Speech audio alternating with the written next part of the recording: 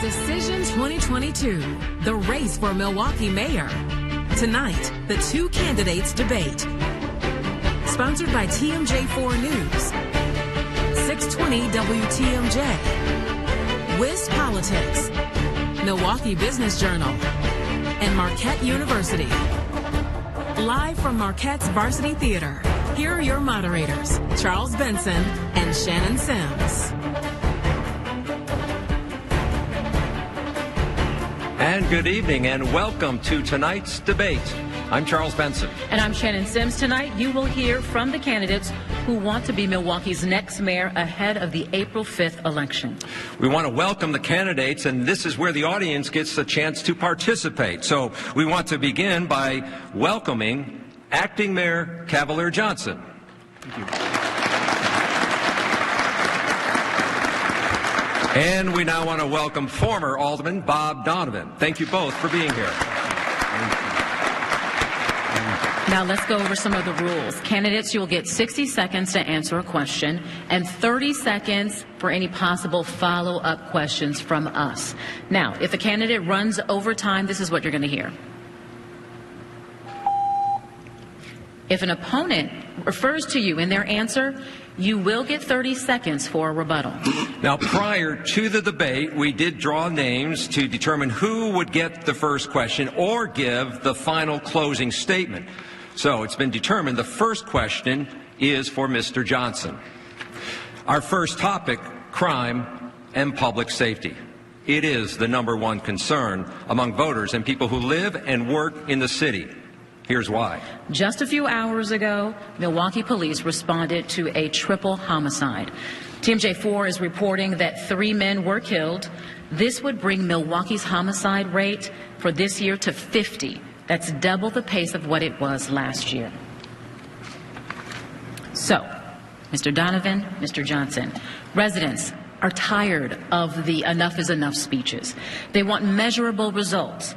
What is your plan in the first 100 days in office that will reduce people dying here in the city of Milwaukee to gun violence? Mr. Johnson. Well, thank you very much, Shannon and Charles, for the question. It's an important one. Look, I was at that scene just earlier this afternoon. I got the chance to look into the eyes of mothers and aunts and other family members who lost loved ones due to senseless gun violence that we see far too often in our city. And so in the first 100 days of my administration when elected mayor, this is what I'll do. I will go to Madison. I will have those conversations that I've been talking about throughout this entire campaign. It's so important that we rebuild the relationship that the city of Milwaukee has with state government.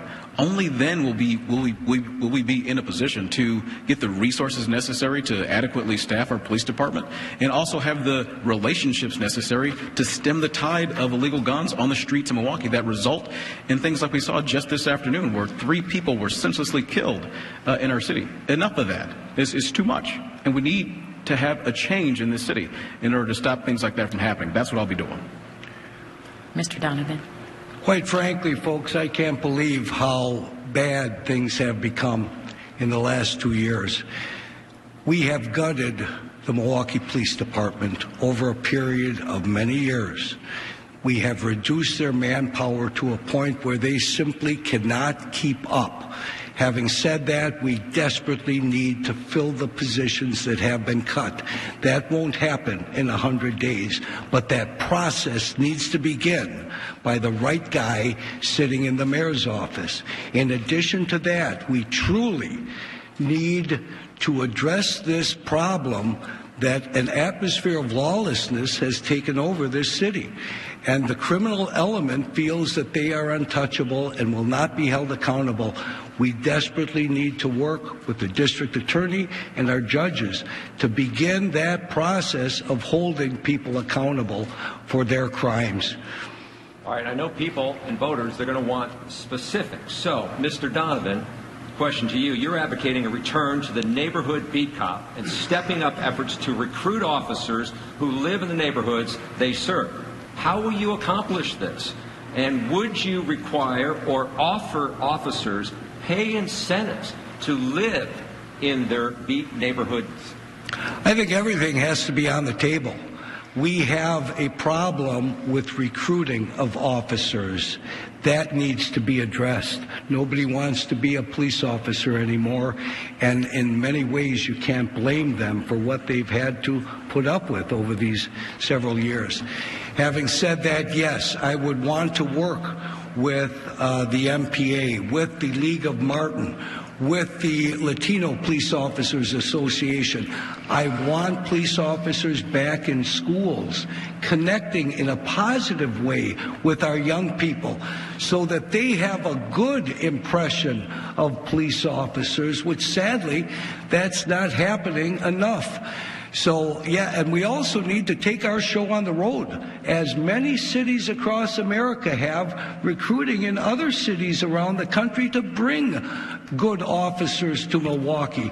But to answer your question, everything needs to be on the table. All right, well, let me just follow up on that, because you want to try to get these beat officers who are already in these neighborhoods. You want to recruit them. How are you going to do that? What is your convincing line to say, come join Milwaukee Police?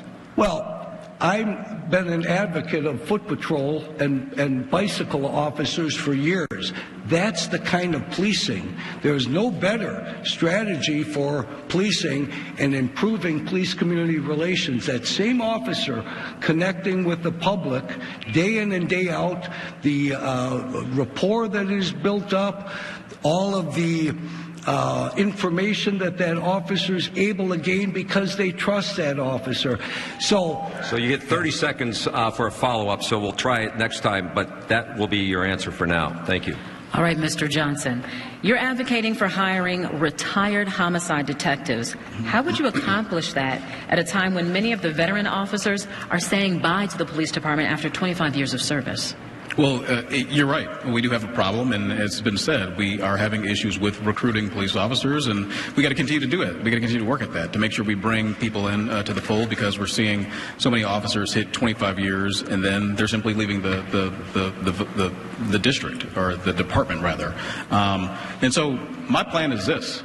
We've got so many issues in our city with the homicides that we're seeing. I would like to utilize a similar sort of strategy that we're already had in place with working on the issue of reckless driving, using that same sort of concept to bring retired police officers in to help us improve our clearance rates when we see homicides in the city of Milwaukee. And we would use some of the federal funds that are coming in a way that goes towards law enforcement, the American Rescue Plan Act, use those dollars to bring those officers in to help boost our clearance rates when we see homicides and things like that happen in our community. All right, we want to turn to our partners now at WTMJ 620 AM for our next question. Now, both of you will get to answer this question, but Mr. Johnson, you will be able to go first. And here is our news anchor, Melissa Barclay. Thank you. As we both just heard, fatal and non-fatal shootings are on record pace for 2022 here in Milwaukee. I recently spoke with a woman that lives in the 53206 zip code, and she told me that she believes mental illness and the lack of mental health care is at the core of the uptick in violence that we're seeing in the city. This is a two-part question. First, how do you view the city's role in making mental health care more accessible in low-income neighborhoods? And second, if elected, how would you propose funding those efforts? Yeah, and thank you very much for the question. I was on hand just a few short weeks ago or maybe months ago, perhaps at this time, when the county that's in charge of mental health services and those sort of things in our community opened up, or started constructing rather, a mental health emergency center right here in the city. Not out in Wauwatosa, far away from bus lines, far away from the people who actually need those services are, but right here in the city of Milwaukee. And so we'll work with our partners at the county to make sure that those services are available to the people who need them right here in the city of Milwaukee.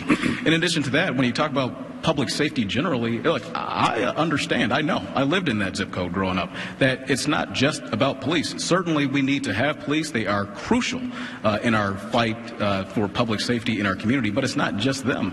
It also includes mental health services, and that's why I advocated for these crisis assessment response teams, the CART teams. It's also earlier interventions in the lives of young people. It's working to stabilize families by making sure that mothers and fathers have access to family support and jobs. I think you have to most certainly work with the state and the county. This is not just a city issue. It impacts the city, and we're seeing the results of the inability really on the state level and the county to deal effectively with this issue. I would agree with my opponent insofar as, yes, we need those response teams available to go out with our police officers, but not to go out individually, to go out in addition to the police to respond to many of these calls. Those experts need to be available 24/7. And not just a 9 to 5 Monday through Friday availability that is often the case. So efforts like that certainly need to be underway. But you're absolutely right, the mental health issue, and one of the things as mayor, I would appoint a medical advisory board that could advise me on issues like mental illness. All right. Let's leave it at that. Let's move to reckless driving. It is also another concern for voters. Mr. Johnson, you've got this question. You are calling for a change in street designs and traffic enforcement to stem reckless driving. What other speed reductions would you offer or have the Department of Public Works change? Be specific. Does this include roundabouts? Does this include red light cameras? Yeah, it's in all of the above strategy, Charles. Listen, reckless driving is probably the #1 quality life issue that people across the city face. Certainly when I'm talking to people all across Milwaukee, whether you're on the north side or the south side, east side or west side, folks are concerned. They feel like they're prisoners in their own neighborhoods. They can't drive across certain streets because of the reckless activity that's happening. So I released a comprehensive plan to tackle the issue of reckless driving. It's called Stand for Safer Streets. It's an acronym. Safer street design, traffic enforcement, making sure that people who break our traffic laws are held to account, bringing in the voice of people who feel like they're trapped in their neighborhoods with neighborhood engagement, and then working with our partners at other levels of government, such as the state of Wisconsin and the Department of Transportation there, to demand progress, demand that they work with us in order to bring about the safety that all of the people in the city of Milwaukee both expect and quite frankly deserve. So whether it's additional speed humps, road diets, actual protected bike lanes to stop people from doing the Milwaukee slide, curb extensions and the like, I want to see it all in Milwaukee. How will you, though, hold the Department of Public Works accountable in getting fast or speed up on actually doing the necessary work to get those road improvement made? That's something that many residents say. It takes a long time for city government to take change or make changes to the city's streets. Yeah, that's an excellent question. And when it comes to speed humps, there already is a process. And so in the 2nd Aldermanic District that I represented before coming to the mayor's office, we installed a whole host of speed humps. And it went as fast as neighbors were concerned and communicated with our office to do that. We've also already allocated over $8 million to start making these sort of changes that I'm talking about in my plan. So the Department of Public Works understands my view, understands my vision for safety on the streets of Milwaukee, and they'll be working to make that happen across the entire city. All right. Thank you, Mr. Johnson. Mr. Donovan, you're suggesting a deeper dive of a commission to review reckless driving patterns, but residents are looking for results right now. How would you prioritize effective results in your first 100 days in office? Well, I think certainly reckless driving is nothing new. What is new is how bad it has gotten in the last couple of years. And that's what needs to be addressed. I believe we need to send a strong message that it will not be tolerated and then back up that message with action. We need individuals who are recklessly endangering safety to be held accountable, arrested, their vehicles towed if necessary. So a strict enforcement, and we need additional help for MPD to get that enforcement done. And I believe we need to reach out to the state and the county for that kind of help. As I say, we've dug ourselves into such a hole. This atmosphere of lawlessness has taken over many parts of the city. I'd also like to say I'm certainly not opposed to changes in traffic. Well, we'll leave it right there. Okay. All right. Let's move on to jobs and the economy for the city of Milwaukee. In the most recent unemployment numbers, Milwaukee was tied with Racine for the highest unemployment rate of 4.8%. Northridge Mall was once a destination place on the city's far northwest side. Residents and businesses in the Granville area feel like they're Milwaukee's forgotten child. The mall has been closed for nearly 20 years. City efforts to tear it down have been drawn out in court battles. The question I have for you, gentlemen, is what is your vision for revitalizing this area and unlocking the legal jam? Mr. Donovan, you'll be able to go first. Well, I think a big part of leadership is, first of all, identifying what the problems are, gathering the right people around the table, and fashioning some solutions that make sense and we can move forward with. In a situation like this, I would want to sit down with area business people. I would want to sit down with our Department of City Development. I would want to sit down with the alderperson in that area at this point, Alderwoman Lewis, and see what the challenges are, identify the problems, and let's fashion some solutions. That's what needs to occur. I would also say this, very disappointed over the years in our Department of City Development's inability to really go out and attract businesses from other regions to come to the city of Milwaukee and settle. We seem to do somersaults if we can steal a business from West Allis or one of our suburbs and have them settle here in Milwaukee. But, Mr. Donovan, if I could follow up, you were inside City Hall for 20 years. You're familiar with what's happening up there, especially around Northridge. And I get it, you want to meet with people and talk with people, but what would you do? How would you say, you go into that situation and say, here's what we're going to do. How do you get that building either torn down or moving forward in another project that can help revitalize that neighborhood? Well, certainly I think at this point it does need to be torn down and start fresh and attract businesses into that area. Now, if there are legal restrictions that can't allow us to do that, I think we need to put all the pressure we possibly can through the city attorney's office and so on to get that done. That is prime real estate and needs to be developed. I could see a combination of housing and shops and so on. We'll have to leave it there. Mr. Johnson? Yeah, there's so much promise on the northwest side of the city, especially in a place like the former Northridge Mall, if we're able to move forward there. But the fact of the matter is that the city has been mired and tied up in a legal battle with the owners of the mall that are based in China. And so, what I would like to see is for us to continue on in our offensive, legally speaking, that is, in order to make sure that we're in a position where we can move forward with the already established raise order, tear that place down, and open it up for more development. But when you talk about jobs and economy, generally speaking, right? Milwaukee has been mired in this posture for the past 4 or 5 decades, where we just haven't had access to family supporting work, true family supporting work, for the people who live in this city. If we're going to change our fortunes, not just in Northridge, but in areas and neighborhoods across the city, we need to work to make sure that people have an opportunity into our economy, a 21st century approach to the economy. And I think that's what I delivered when I put forward my economic development plan. So let's continue on that theme. We want to bring in our partners at the Milwaukee Business Journal for a question. Here's Editor-in-Chief Mark Cass. Good. I want to talk about one thing that I often hear from our readers and from executives in the city is the need to draw in more individuals and companies here. So what specific action steps and incentives would each of you take to draw in a lot more people to our city? And Mr. Johnson, you'll begin. Yeah, I have talked about the need for this for so many reasons, not just because it's important for business, but it's important for public safety. Then there's a link between the two. I was saying in my previous answer that years ago, Milwaukee had the highest quality of life for African Americans in the United States. Why is that? Because we had access to good paying family supporting jobs in heavy manufacturing.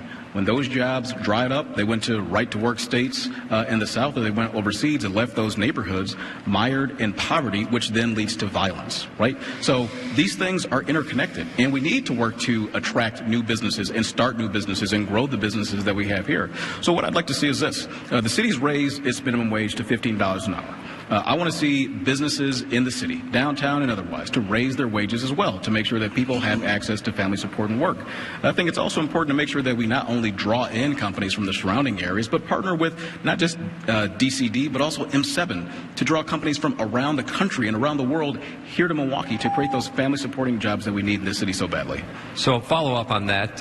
Milwaukee Tool is the company coming downtown. Yeah. Would you have cut that deal? How would you have made the deal differently? How do you get companies to come downtown, and do you always have to offer them an incentive? Charles, we have to be competitive with cities across the country that are offering incentives. Either we're going to do that and be competitive and do it smartly and bring those businesses and those jobs here, or we're going to lose out on those opportunities and they're going to go elsewhere. So would I cut that deal? Look, it wouldn't have gotten past the council if I weren't president. So I did cut that deal. And I'm happy to bring nearly 2,000 jobs to downtown Milwaukee that are making $75,000 a year plus. And the service sector jobs were making $15 an hour. Mr. Donovan. Okay, I would simply say this to answer the gentleman's question on what I would do to attract businesses.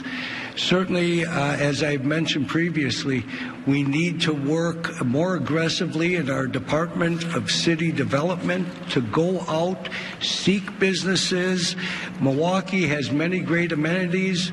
We need to ensure we're selling our city as best we possibly can. The negatives are what we're going to have to deal with to make it even more attractive. Another effort I would undertake.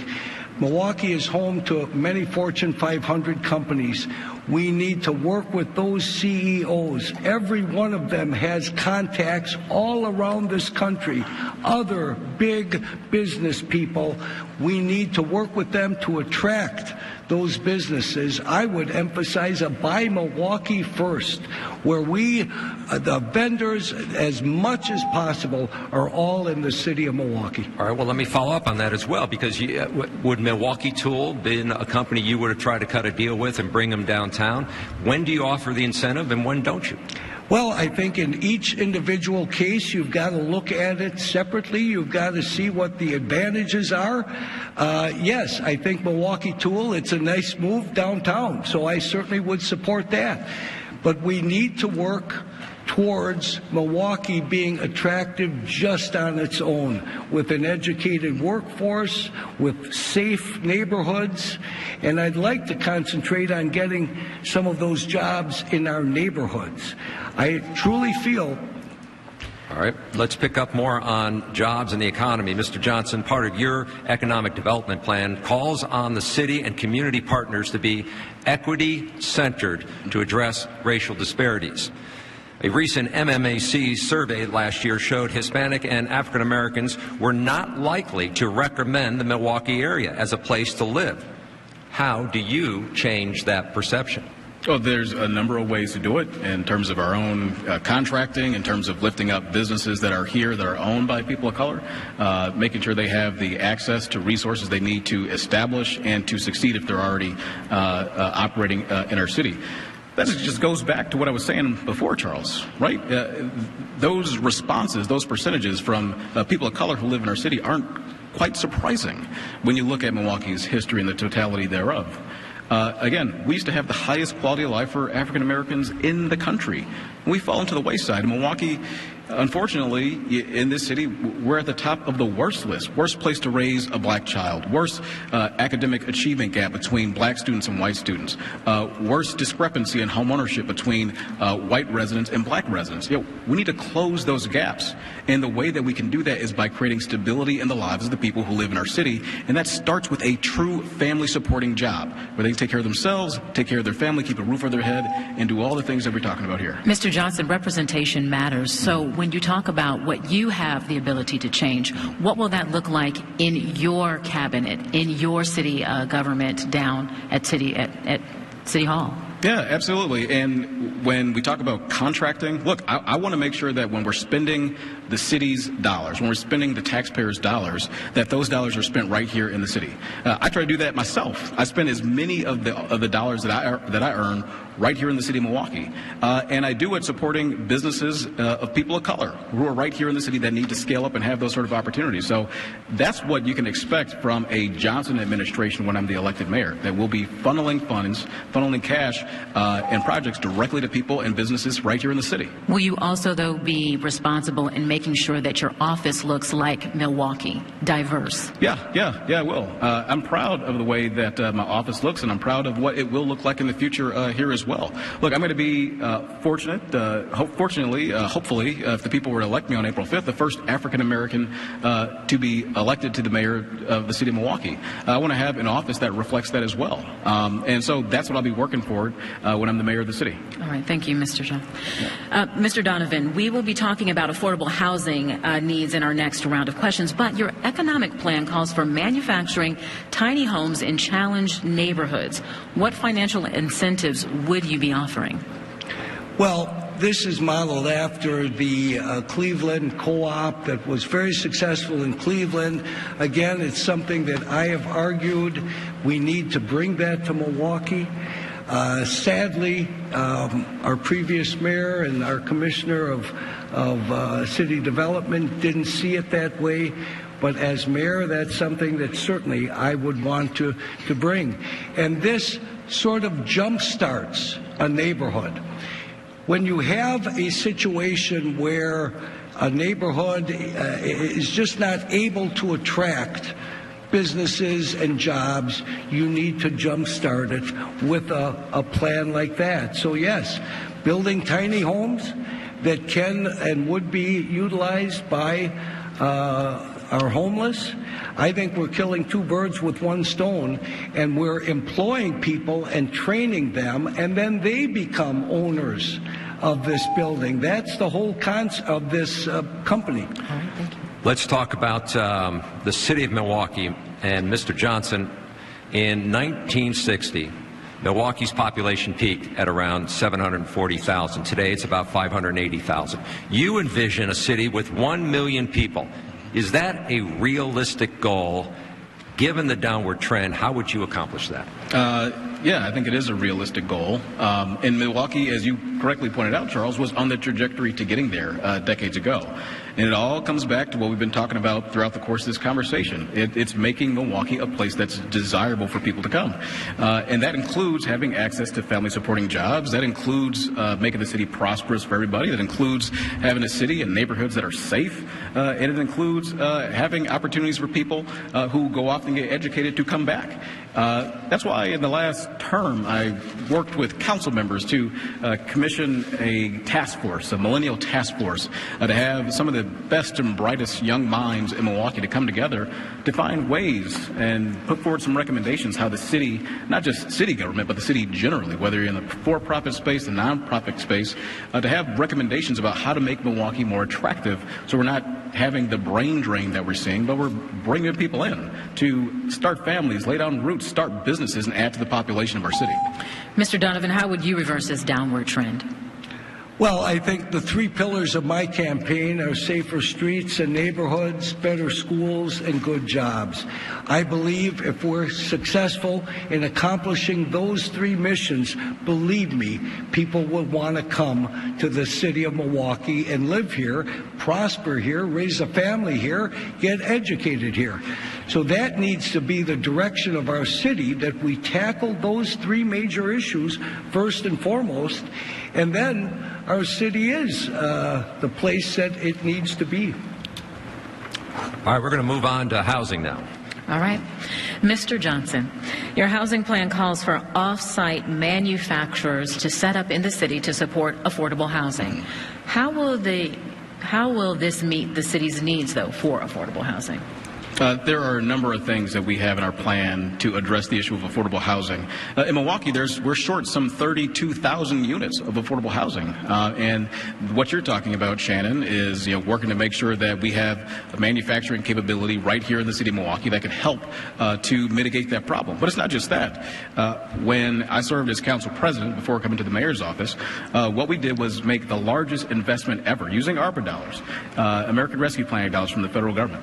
We made a $43 million investment taking on two birds with one stone, right? The affordable housing crisis that we have here in the city, but pairing that with the fact that the city of Milwaukee owns a number of properties that are taxed foreclosed. These properties do the city no justice. They're not on the tax roll. They're not contributing. In fact, they become drains on our resources. So we're going to take those ARPA monies, those federal dollars, rehab those homes, and sell them to individuals in our city to stabilize their neighborhoods. That's $43 million to tackle the issue of affordable housing in Milwaukee. But I do like to see if I can get more specifics. What do you mean by this off-site manufacture? Are you talking about trying to get some company to come in here and build prefab homes, tiny homes? What are you thinking here? We've got, in addition, we've got several thousand lots, vacant lots in the city of Milwaukee that many of them, once upon a time, used to house or have homes on them, right? And so having this sort of company to come here, to locate here in the city of Milwaukee, would allow us to have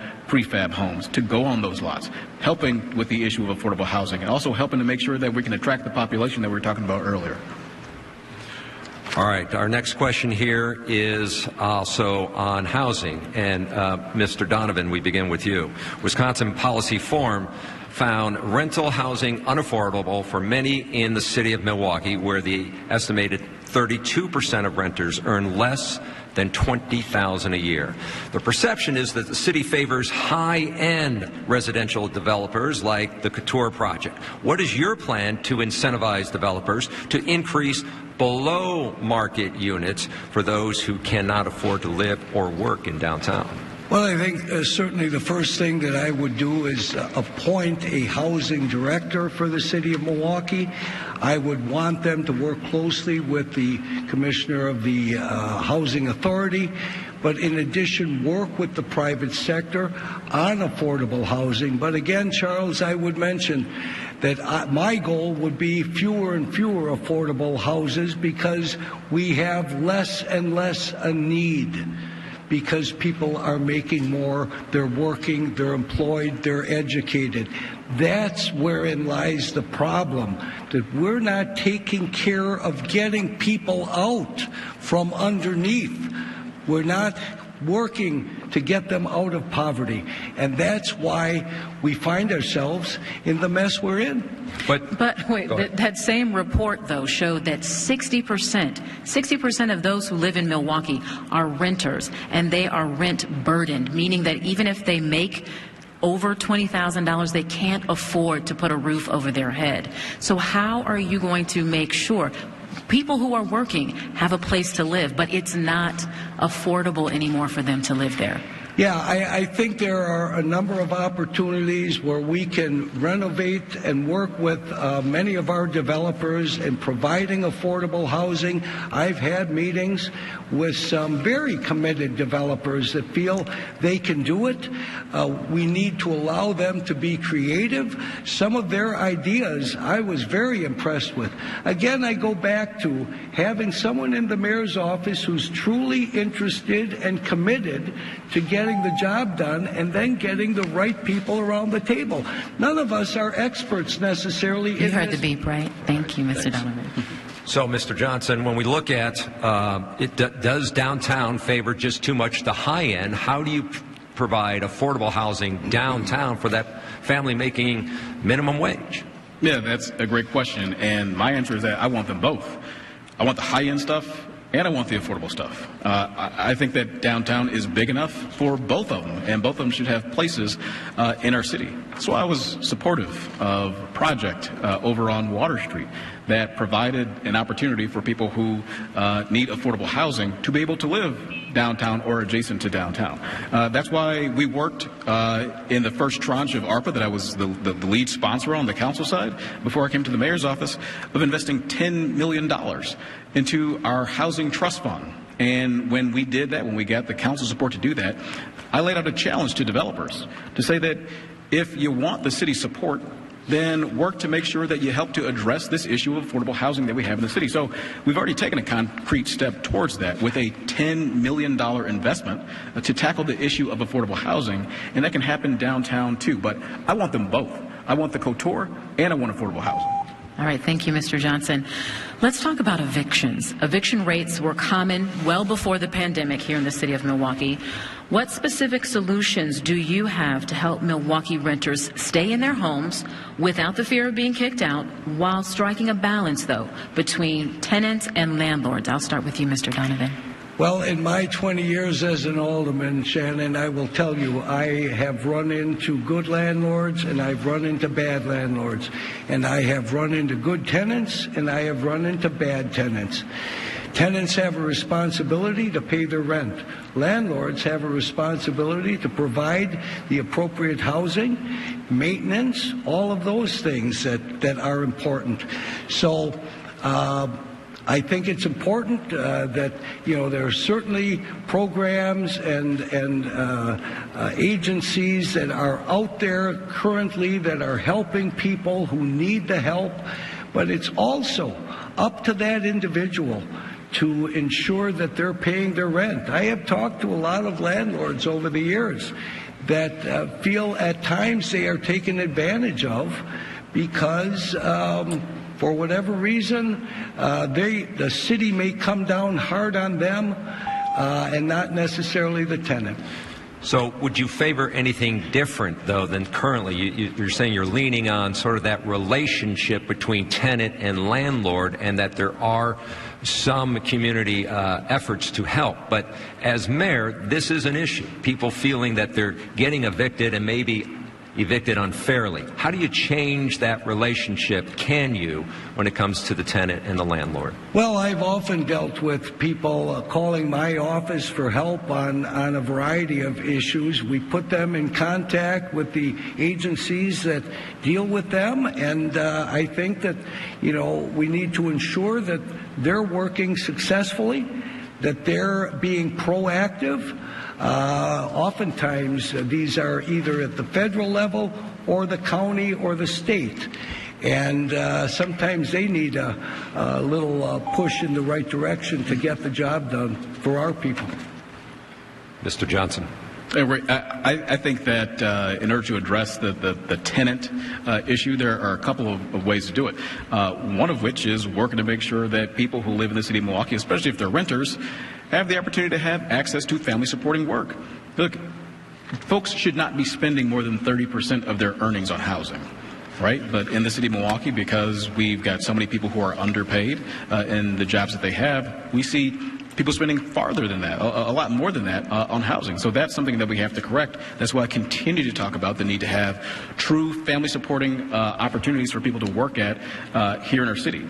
But until we get to that point, it's important to make sure that people on both sides of the equation are treated fairly, whether you're a landlord or whether you're a tenant.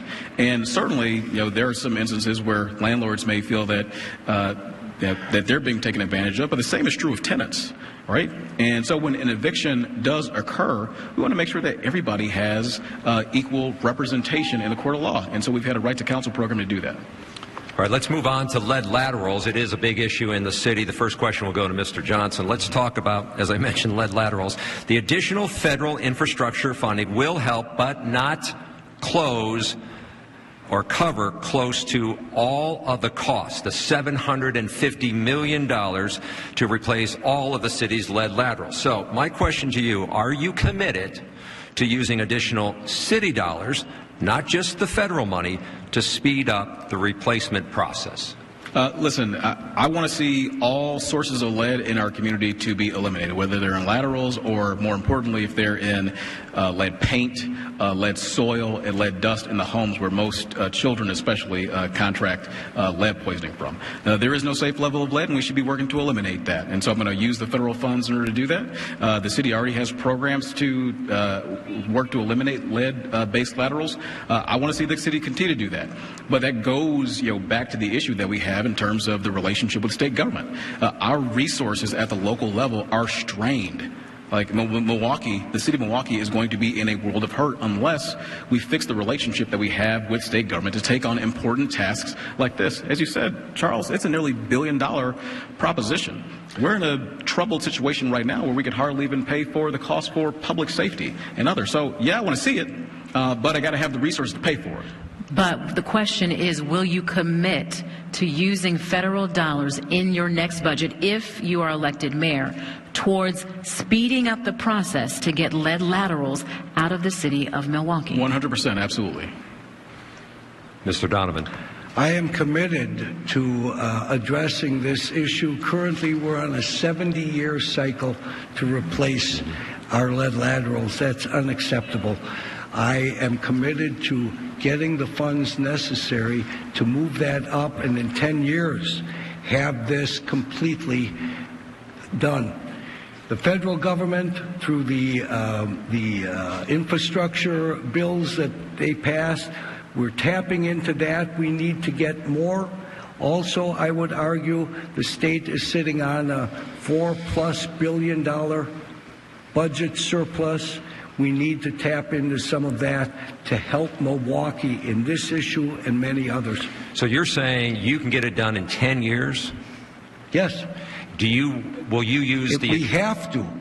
And will you use the additional COVID relief money? I believe there's going to be another $200 million. I think everything needs to be on the table, yes, and to use that funds and any other additional funds so that we can once and for all address our lead laterals. But my opponent is absolutely right. There are other lead problems that the city needs to deal with. We just went through, not that long ago, this horrendous scandal at the health department regarding this very issue. All right, we're going to move on to the final topic. All right. The city will be looking for your leadership on a number of skills and issues. So let's navigate through your skill set. And we will start with education. Now, both of you were raised, educated in Milwaukee. How will you prioritize and lead K-12 education for all Milwaukee children? Would you appoint an education czar to promote change and bring accountability? Mr. Donovan, you begin.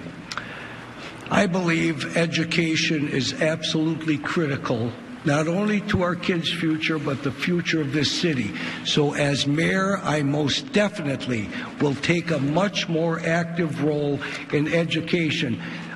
Public, private, charter, all education. To answer your question, I would appoint a commissioner, if you will, of education that will work and advise me on the best approaches we can take. I'm a big supporter of school choice. I believe that parents are the first educators of their kids. We need to provide them with the support and the choices they need to make to get the best education for their kids. As a father of 5, I recognize that not one size fits all. So we need to provide as many choices and support our parents. They're the first educators of our kids. Mr. Johnson. Thank you for the question. I went to Milwaukee Public Schools from K to 12. Went to 6 different elementary schools in Milwaukee Public Schools and ultimately graduated from Bayview High School. And I'm a father myself with 3 children, a 6th grader in Milwaukee Public Schools and twin daughters who just last Wednesday turned 4, and so they'll be going to MPS later on this fall. Education is a huge, important issue. But as mayor of the city of Milwaukee, it's not just about MPS. Right? There are other schools and other school systems out there as well. And as mayor, you've got to have a broad scope because it's your responsibility to take care of the educational attainment and opportunities for all the kids in Milwaukee. So this is what I will do. I will work to improve the conditions on the outside before kids even enter the classroom in the first place. So if a kid is hungry before they enter a classroom, then that's something that a mayor can do something about. If a kid has trauma because of the neighborhood that they live in, that's something that a mayor can do something about. If a kid has issues with violence in their neighborhood, that's something that a mayor can do something about. That's what I'll be focused on, those things outside the class. All right, we want to bring in our Marquette student here to ask a question, and we have sophomore Riley McAdams here with a question for both candidates. Okay, so I'm a student here studying political science, and I do a lot of work on campus promoting civic engagement and the importance of local elections. So this mayoral election the primary had a voter turnout of roughly 22%, which is very low. So how do you plan to engage a majority of voters who may not think that they have a voice in their city? Mr. Johnson, you begin. Look, I agree totally that 22% in the mayoral primary was exceedingly low, and we should want to see more. I mean, as a matter of fact, this is the first time, whether it's myself or whether it's Alderman Donovan, we'll be electing the first new mayor in nearly 20 years. It's not something that happens very often in Milwaukee, and so we should be encouraging the citizens of this city to get up and use their voice and exercise that in this election. So my campaign is out there. We're knocking on doors. We're engaging people. We've got ads on television. We're using social media to engage with people as well. And so we'll continue to do that throughout the course of this election to let people know that there's one coming up, and then also encouraging people to be engaged in the process and actually go and cast their ballots, whether they do it early right now at the number of sites that are currently available for early voting, or whether they save it and do it on Election Day on April 5th. People need to get out and vote. This is critically important, and we're raising that level to the people of the city right now. Well, I would agree. We're working hard on our campaigns, my opponent, myself, trying to get people interested, trying to get them to the polls on April 5th. But one thing that I would most certainly want to do as mayor of Milwaukee is ensure that all of our schools are teaching civics to our young people at a much earlier age. They learn about our government, the importance of getting involved, not only in voting, but also of what it means to be a good citizen. I think that's so important to ensure that our young people are receiving that kind of education. So just one thing that I would hope we could move forward with to ensure that people take an interest, and as they get to the voting age, they want to get out and have their voice heard. Let's continue on this theme of leadership. The troubled Lincoln Hills youth detention has been a hot topic for the last few years. Our partners at WIS Politics report that the state legislature approved $42 million for a replacement facility in Milwaukee County. So yes or no, are you committed to building a facility in the city of Milwaukee? And I believe the first question will go to Mr. Donovan. Absolutely. We need that facility right here in Milwaukee County. I would prefer it be right here in the city of Milwaukee. I support the Juvenile Reception Center that I know Alderman Murphy and Alderwoman Coggs have been moving forward, working with the county and the state. I love the concept. It's been very successful in Portland. We need to implement it here. We need to ensure that we're getting involved in our young people's lives at a much younger age. Do you have a specific spot? This is 30 seconds. There are several locations, and some people have raised concerns. Do you have at this point, I don't have a specific spot in mind. Yeah. Would you have a commission or somebody in charge? How would you make sure you could get this done in the next year? Well, if it's a priority of the mayor, we'll get it done. And it certainly would be a priority of mine. Having said that, yes, I would want input. I would want to be working with the community and neighborhood associations and so on. We don't want to put a burden necessarily. If a neighborhood is so adamantly opposed to it, I can understand and appreciate that. Mr. Johnson. Well, I can tell you this, that no matter where you go, there are going to be folks in neighborhoods that will oppose it.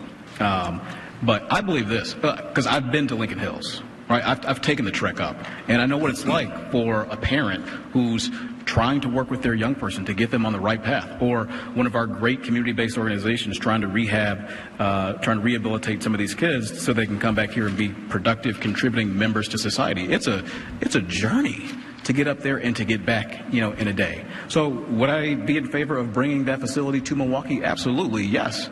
I think it desperately needs to happen. If we are all serious about making sure that those kids, our kids, and they are our kids, each and every one of them, if we're serious about making sure they get the rehab that they need to re-enter to society, then we have to have those services available to them locally. As he just asked, where? I don't have a particular site in mind right now, but I would be interested, and I am interested, quite frankly, in working with all parties necessary in order to locate the facility here in Milwaukee. Could I just make one quick comment? Quick. I don't want it to be replacing Felmers Cheney. And that would be a huge mistake because that facility does good work. We need this in addition to that. Mr. Johnson, I'll give you a chance to respond to that as well. Do you have a no on that spot? I know that Felmers Cheney is a location that's up for consideration. I don't necessarily want to see it there either. I agree that there's a lot of good work that's coming out of there, and those are folks who are low-level offenders who have freedoms, and I want them to continue to have that access. But it is a priority of mine to make sure that young people in Milwaukee have the opportunity to get the rehab and those services right here in the city of Milwaukee. Thank you, Mr. Johnson. This question is for you. Now, you won the Common Council president's job without a single vote from an African-American council member. They represent a huge block of the city. So my question for you tonight is, how will you bring unity within City Hall and the city to get the job done? Well, I won the council presidency with at least one black vote, my own. So there was some African American support. But when you look at the coalition that I built, it was African American, it was Latino, it was white, it was male, it was women. It was the diversity that Milwaukee is made of. And look, I know that there are some politics, some internal politics, and I understand that. I can appreciate that. But when April 6th gets here, I think all of us will come and understand that there's governing to be done, that we have to move this city ahead. And so regardless of who's elected mayor, whether it's myself or Alderman Donovan, who, we were on the council together for a term. I know that, there have been some love lost with me. There certainly have been some love lost with him, too. Regardless of who's elected mayor, all of us understand that there's a job to get done for Milwaukee, and that's what I expect, and that's what I'll be working to make sure it happens. So, Mr. Donovan, let me ask you, you've represented the south side of Milwaukee for 20 years. In the February primary, you only carried a handful of wards on the south side. How would you promote unity among the council members and the city? Well, I think I carried more than a handful of wards on the south side, Charles. Having said that, I've had the opportunity to go around this entire city in this campaign, and I am so impressed with the people I have run into, of all races and ethnic backgrounds, people who care deeply about this community and its well-being, and people who are willing to roll up their sleeves and work with the right leader in the mayor's office. I have absolutely no doubt in my mind. And by the way, I represented a district on the south side that was 70% minority, and they returned me to office 5 times because I got things done. And that's what matters to most people, someone who's going to get things done. And so I have no doubt that I can deal with all sides of town and all races and ethnic backgrounds, and they will see in me someone who's willing to sit down and talk. When you talk about 5 times, let's talk about Tom Barrett. Tom Barrett was elected 5 times as mayor. He was Milwaukee's 3rd longest serving mayor. What did he get right? What did he do wrong? And how would you move the needle differently? And this question goes to Mr. Johnson. Thank you very much for the question. I think in terms of getting things right, look, we've had a resurgence in downtown. Quite frankly, a resurgence that I want to see continue, because you need a strong downtown for a strong city. And so that's something that the former mayor certainly got right, and something that all of us should be proud of, because downtown belongs to all of us. It's everybody's neighborhood. But in terms of getting things wrong, when I look at the neighborhoods that I grew up in, the most depressed neighborhoods in Milwaukee, where little black boys and little black girls walk up and down the street and they see windows that are busted out, or doors that are boarded up, or they go into a shop and they don't see their own reflection. Those are challenges that have persisted for the 20 years, nearly 20 years that Tom Barrett was mayor. Right? And so we've got to work to lift up those neighborhoods and create the stability in the lives of the people who live in neighborhoods like that. That's when Milwaukee will truly unlock its potential. What did Mayor Barrett do right, and what did he do wrong? And what would you do different? And what would you do different? What would I do different? Okay, what did he do right? Well, he found a way to get elected 5 times, and I never could figure that one out. In addition to that, what would I do different? I would be a leader. Tom Barrett was a very nice guy, but he swayed whichever way the wind blew. And I see that too often in far too many of our elected officials, including, quite frankly, my opponent. I would say this: we have had more than our fair share of politicians in Milwaukee. We need more statesmen. And the difference between a politician and a statesman, a politician will tell you what he thinks you want to hear. A statesman will tell you what you ought to hear, and then be solid as a rock and not sway either way. Unfortunately, we don't have time for rebuttals, but we are going to go with the closing statement, and you get to go first, Mr. Johnson. Well, thank you so much, Charles. Thank you, Shannon.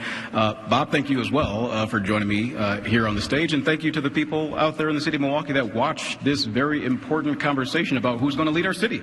Milwaukee is at a point where we've got a lot of challenges, pressing challenges that need to be solved.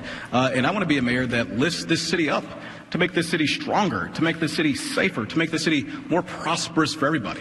I've got a goal and a vision to make this the most livable big city in the United States, and I've got the vision to get us there. It requires us to have a 21st century approach to job creation, which means we lift up and rebuild a strong middle class for the folks that represent the diversity in our community. It means that we have holistic public safety. It means that we work to grow opportunities for our population in Milwaukee to grow.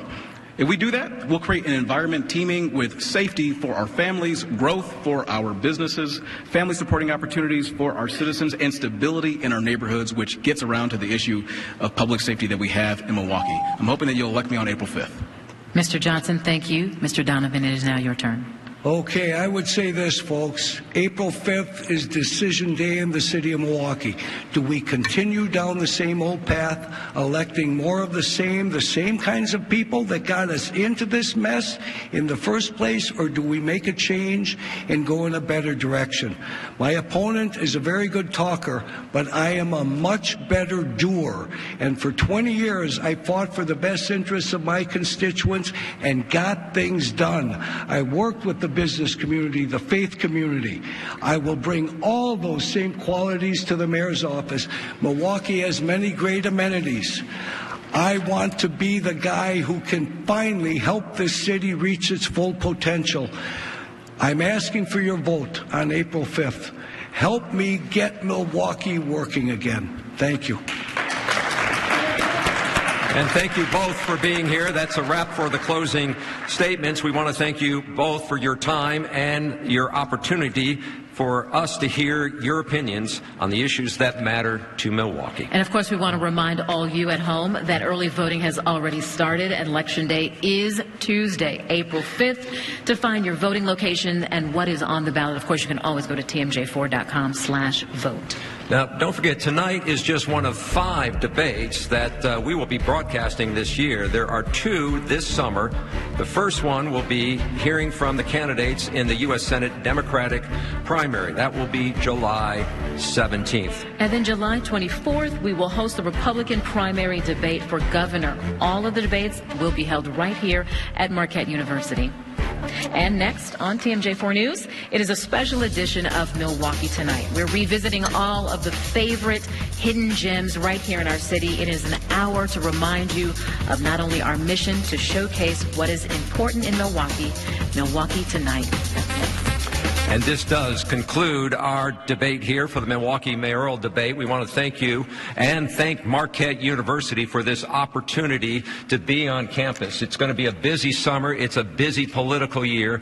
Don't forget to vote on April 5th. That is Tuesday, and then we will have those election results on TMJ4 News throughout the day, online and on air. We, again, want to thank you very much for being here, Mr. Johnson, Mr. Donovan, and this is a good time for the audience to applaud and to thank you for being here tonight. Now, of course, we have to also thank those at home who have been watching us here tonight, Charles, and we will be back live on TMJ4 News at 10 this Sunday to kind of break down tonight's debate. Again, we want to wish all you a good night, and we also want to thank both Mr. Donovan and Mr. Johnson for joining us for many debates that you have already done through the course of this.